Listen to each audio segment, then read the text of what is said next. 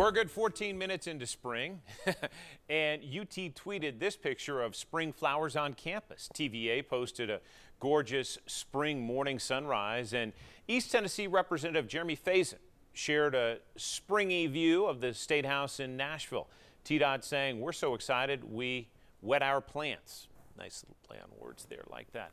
Plant expert Neil Denton says it's starting to look and feel a lot like spring outside right now. Still pretty chilly in the morning, so don't put out your summer flowers or veggies just yet.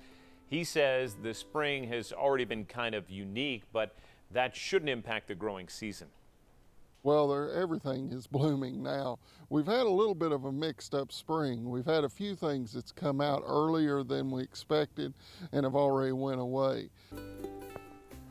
Neil says you may already be seeing some blooms on redbuds and pear trees. The dogwoods should be blooming soon. On average, our last frost in East Tennessee is around the third week in April. And we're going to check back in with Chief Meteorologist